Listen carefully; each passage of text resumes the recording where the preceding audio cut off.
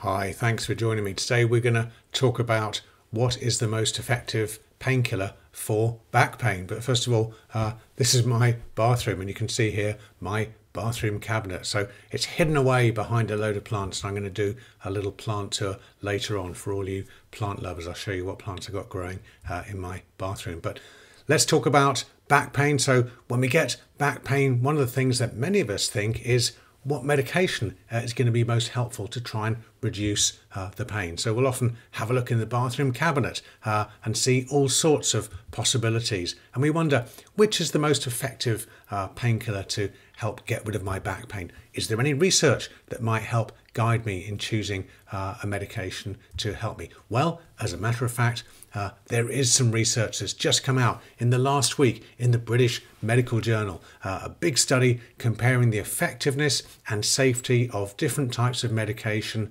for non-specific low back pain. Now, this is important, this non-specific label. I'll tell you why a little bit later in the video. It's quite crucial to the outcome of the study. The study is a meta-analysis, pulling data from 98 different trials, looking at 15,000 patients. It's a really powerful study, a huge piece of work, and it compares anti-inflammatory medication with paracetamol and opioid medication, anticonvulsants and muscle relaxants and steroids.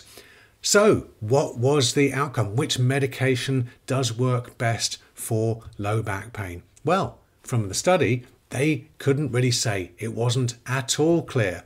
They couldn't choose one medication over another in terms of both efficacy and safety. So why is that, do you think? It's a huge study. Surely that would show something. Well, do you remember this bit, the non-specific low back pain? I think that's what's crucial to the outcome of this study, because the assumption is that non-specific low back pain is a single condition. But the reality is, I think, that non-specific low back pain is a collection of different conditions, all given the same label, because the patients haven't been completely examined and the cause of their back pain really hasn't been found. So low back pain has many different causes. This lady thinks she's hurt her back by straining a muscle in the gym.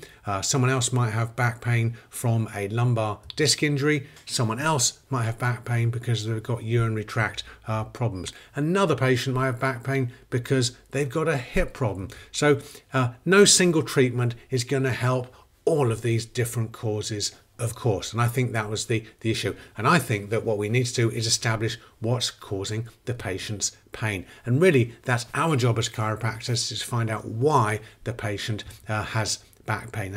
And as clinicians, we have to consider all sorts of possible causes, from kidney stones to spinal fractures to functional problems of the spine.